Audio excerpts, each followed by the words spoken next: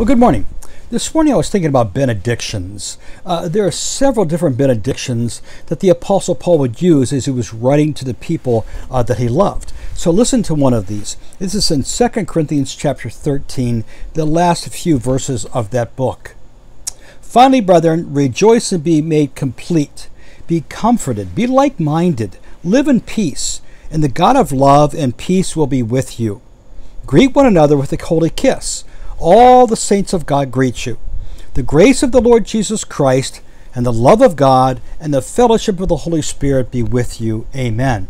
So I was thinking about that last verse, those three components that Paul really prayed for the church at Corinth. Number one, he prays for the grace of the Lord Jesus Christ. So Jesus is all about grace, right? He goes to the cross extending grace to you and I. Now, you come to the Father, to God, it says the love of God. So the love of God is what ushers forth the giving of his Son.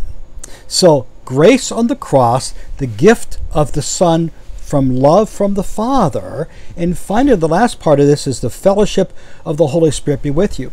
So I want you to understand that every day you walk around, you have fellowship. You could be alone all day long. You could be in a cave somewhere, and you still have fellowship.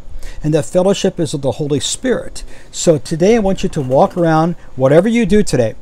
If you go to work, if you stay home, if you have conversations with people, if you go to church, if you don't, understand these three things about who you are as a person.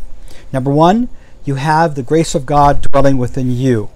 Number two, the love of the Father offers that grace to you. And number three, the Holy Spirit desires to fellowship with you all day long. He doesn't take a break from you. He doesn't say, oh, you go take a nap, I'll go somewhere else. No, the fellowship of the Holy Spirit is with you all the time, all day long, consistently. So I'm going to encourage you to enjoy his presence, enjoy the Father's love, and enjoy the Son's grace.